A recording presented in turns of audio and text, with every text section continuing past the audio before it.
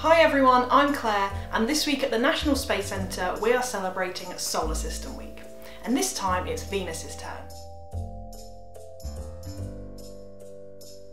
It's sometimes known as Earth's sister because they are a similar size and mass.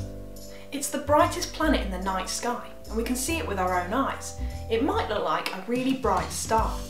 It has a really thick atmosphere full of carbon dioxide and clouds of sulfuric acid, which is why it's the hottest planet in our solar system, and its heat can't escape. So its surface reaches up to 465 degrees Celsius, hot enough to melt lead. It has the longest day of any planet in the solar system. One rotation takes 243 Earth days. It rotates clockwise, which is actually the opposite of most other planets in the solar system. Over 40 spacecraft have visited Venus, even some able to land on its surface. Though they didn't last for long, they were able to send back pictures. In October of this year, the Bepi-Colombo mission will do a flyby of Venus to study its atmosphere.